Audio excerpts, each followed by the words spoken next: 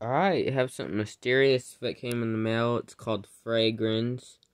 I've seen on the news where Chinese seeds have came in, and this is all Chinese. Like, I don't understand a word of that. And I did not order these again. It says what it is, at least, but I'm not planting these. I got it in a Ziploc bag, which I sprayed with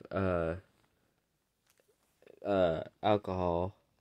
It's closed shut, and it's got the date on there. Upside down. There's a date.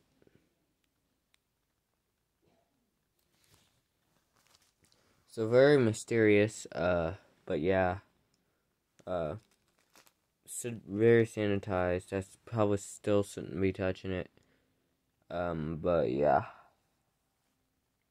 I'm probably going to put this in a container because I might send it for inspection, but I don't know if that makes any sense. But yeah.